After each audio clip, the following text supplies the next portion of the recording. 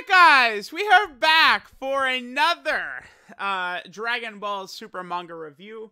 Been doing these lately, especially because it does seem like we are going to be leading into the anime returning and stuff like that, and I definitely did enjoy doing a lot of sort of like coverage of the Dragon Ball Super anime back when it was airing on TV, and spoilers and stuff like that.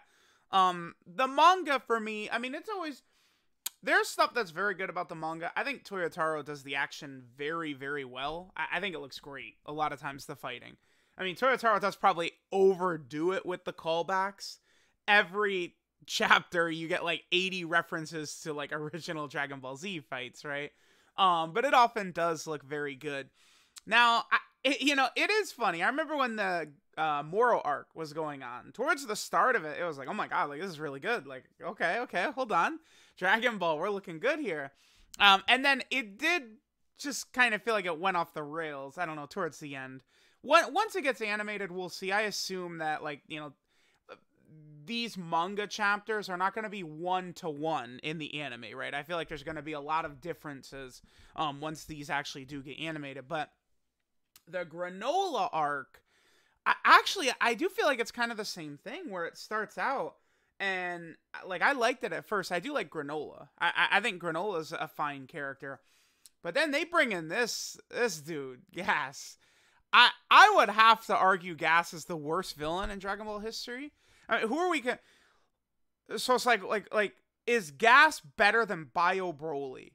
I mean, Bio Broly is just a sludge monster. I mean, I guess I would probably put Gas above Bio Broly. But, like, Bio Broly, at least at the start, is Broly. He's like a clone of Broly, and then he becomes a sludge monster, right? Like, Gas is just, like, not...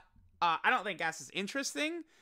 I mean, I guess, like, as he sort of, like, transforms, stuff like that, like, his hair is cool. Like, he's got, like, I guess sort of, like, a Predator aesthetic going on, right? Like, for the Predator movies, I guess. But I just don't really find... Gas, like, it's just... I'm not... like, super interested, right? I really like Zamasu. I loved Jiren back in the day. I was one of the only people that really liked... Well, okay, Jiren at first everyone liked, because he wasn't saying anything, and he was, like, a force of nature. And it was interesting, because we didn't know anything about him. Once Jiren started to get a little chatty towards the end of the Turn of Power, that's when people turned on him, and a lot of people pretend like Jiren was horrible, even though when it was going on, Jiren was very, very exciting, right? Zamasu, of course, was great. Hit, I think, is great. Hit is really awesome. I guess the one thing that is good is that a lot of these villains are quite different, right? Like, Moro, Goku Black, and Jiren don't have too much in common, right? Like, they're all very different, unique characters. So I definitely could say that's good for these villains. Now, this arc at the end here, I don't know. Vegeta getting Ultra Ego, I think, is awesome. So now we have this thing going on where it's like all these characters, like, rather than like, okay, like Gohan unlocks Super Saiyan 2, and then, oh, Vegeta and Goku unlock Super Saiyan 2 as well, right? Like, that's the next sort of like pathway everyone's taken. It's like, all right, Goku got UI. Now Vegeta's got Ultra Ego. Now Gohan has Gohan Beast. Now Piccolo has Orange Piccolo, right? Like, these characters are sort of going down like their own like pathways, rather than just like sticking to like a universal, like, all right, now we're into Super Saiyan Max or some shit like that, right? So, I mean, that's good. I still want to see what they do with this new Ultra Instinct, like, form Goku is using here. And this is new. This is something, I feel like when this is animated, we probably could tell a little bit better. But, like, if you look at this at a glance, you just say, oh, Goku is just, he's using Ultra Instinct Sign, right? That's what he's doing here. But that's not what this is. And they did come out and clarify that right here, right? So we have this. So Goku's Ultra Instinct. So when Gas was about to finish Vegeta off, Goku rescued him, and then he manifested Ultra Instinct in his black-haired state. So what it's saying is, Goku, again, this is not UI sign, it's essentially like mastered UI, but it's like applying his emotions with, like, the white-haired mastered version. Goku had finally awoken the true Ultra Instinct. This power overwhelmed Gas, the greatest warrior in the universe, by knocking him to the ground with one mighty blow. So it's like the Dragon Ball official site right here. They're outright telling us that it's a new form, right? Like, this is not Ultra Instinct sign, because I saw so many people talking about this, right? Like on Twitter, like, oh, it's not actually a different form, blah blah blah blah blah. Like it's just Ultra Instinct sign. Like people thought that it was like a fan name, that this true Ultra Instinct, but no, like this is this is it. Like this is another new form. So Goku has Ultra Instinct sign. We have Ultra Instinct, and now we have true Ultra Instinct. Again, just sort of continuing down that pathway like that. It's like, I guess it's not really too surprising, right? So it's like Goku, you know, white-haired Ultra Instinct, he was the most powerful. You know, Gohan Beast has white hair, so now Goku, his strongest transformation, no longer has white hair, right?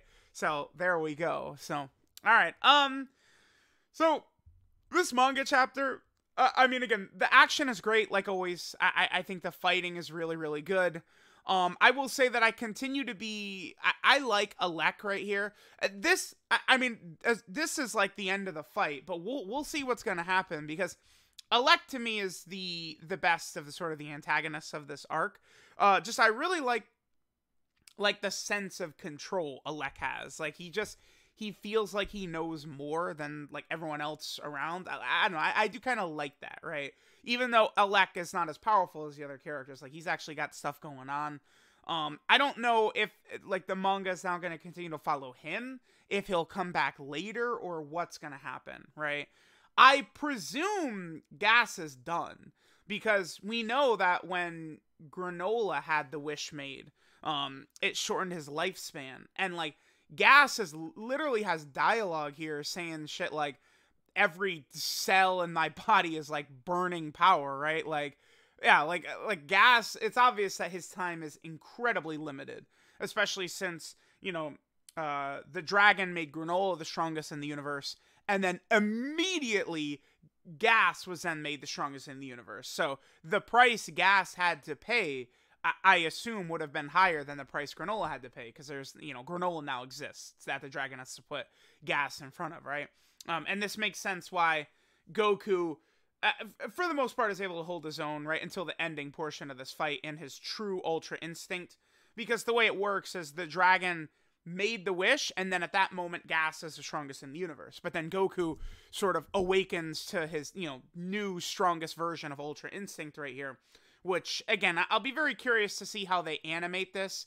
I would not be shocked if Goku had some sort of different aura or something like that. In this true Ultra Instinct. That is what my assumption is going to be, right? Because, like, they know what they're doing, right? Like, these companies. It's like Dragon Ball, like, all this, the anime, the movies, the manga, it's vehicles for merch sales, right? Dragon Ball is a merchandise, like, killer.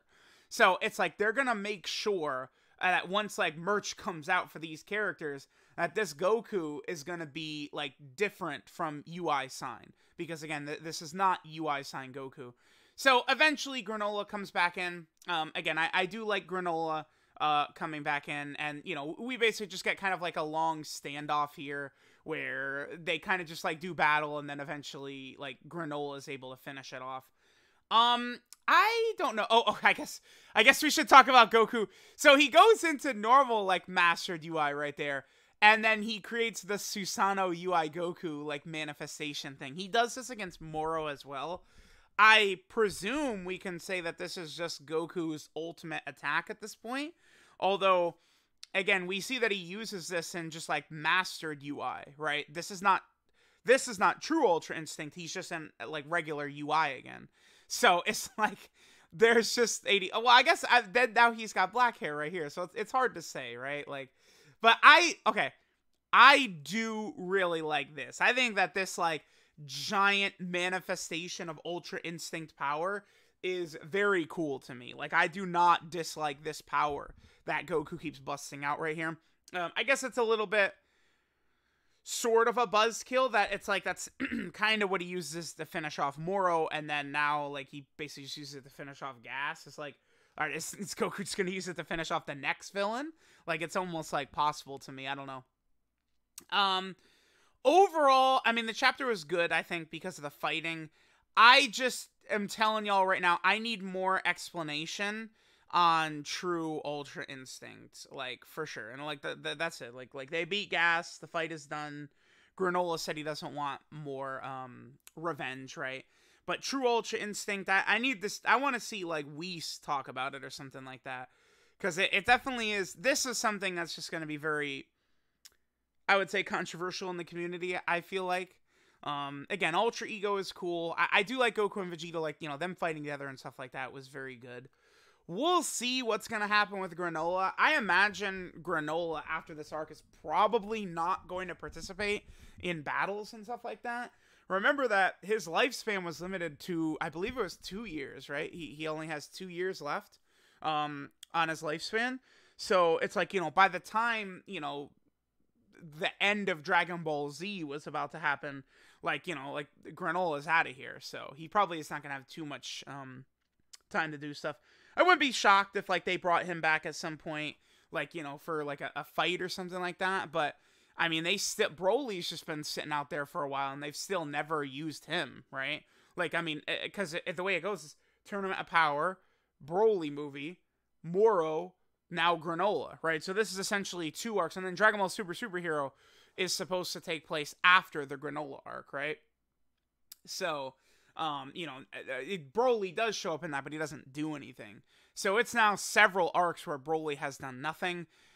It's several arcs where Frieza has done nothing too. Like Frieza, like Dragon Ball Super, like, what are they? They're trying to create like a really extended universe or something here. Maybe they realized how moronic their decision was. What did Supreme Kai say? Like 14 planets with mortal life or whatever stupid line. The dumbest thing they've ever done in Dragon Ball ever is Supreme Kai's line during the Tournament of Power. They use that as an excuse for why the entire Team Universe 7 team is from Earth, but like it's still asinine, right? It's just like literally the Moro arc seems to like go directly against Supreme Kai's statement, right? Where Moro arc shows a wide variety of planets and stuff. Like it's ridiculous. So it's like, I guess they want to expand. So like, you know, Frieza's out there doing shit.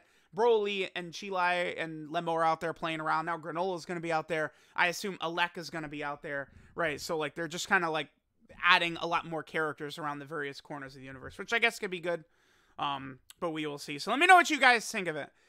I do like this manga chapter overall, I would say, because I mean it's mostly just action. Typically when these Dragon Ball Super manga chapters are just the fighting, I think they're pretty good. Again, Gas could certainly be a little bit more interesting. I remember being really, like, intrigued when, like, Moro went into, like, his Ultra Instinct, like, angel mode after he absorbed Miras's power, right? I certainly, when Gas was like, oh, I'm burning every cell in my body, I did not get that same feeling that Ultra Instinct Moro gave me, right? I definitely would say that. So, let me know what you guys think of the manga chapter. Seems as though the fight is over. We'll see what the next manga arc looks like. Hopefully it's better. It's like, dude, I just, this Granola arc, I feel like the Moro arc was way better than the Granola arc, for sure. So, let me know what you guys think. Thanks for watching, and I'll catch y'all next time.